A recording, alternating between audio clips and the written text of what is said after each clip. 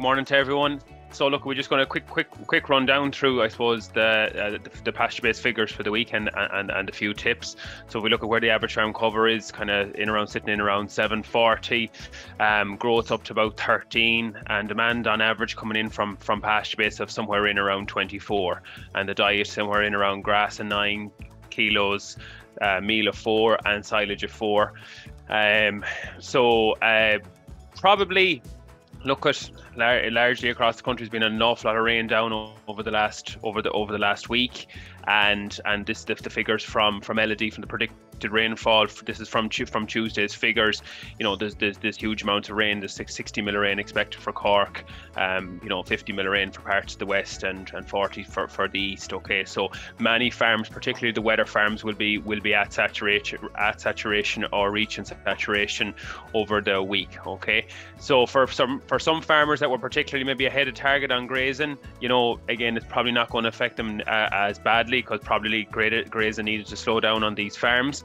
But I suppose, if the objective is to try and keep grass in the diet every day throughout the spring, I suppose, to keep yield and proteins on the up and keep them keep them moving. So to keep grass in the diet, we just need to run back to the on-off grazing. There's probably a few weeks there that we got away without the on-off grazing, just with how good ground conditions were.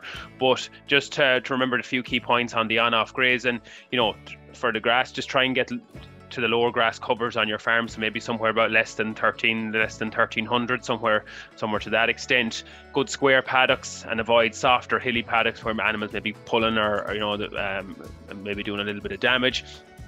Try and go after paddocks with good access and road networks. The cow, make sure that she's conditioned to graze and has a keen appetite going to grass, even if it is for that 2 or 3 hours. Maybe it's for that one bite during the day. So they're the few key bits on the diet, and just a few, I suppose, checks and balances for over St. Patrick's weekend, just to check where you are on your farm. Check your average farm cover. Get out and do a walk on pasture base. We're coming out of a few busy weeks, so get your farm cover up to date. Review the percentage graze. We target, the aim is to target somewhere in around 65% by Patrick's weekend. With your AFC and percentage grazed in tandem, this is going to dictate the grass allowance on farms. About 40% of farmers are under the 700. So for a lot of these farmers, it's going to be grass by day for a couple of weeks.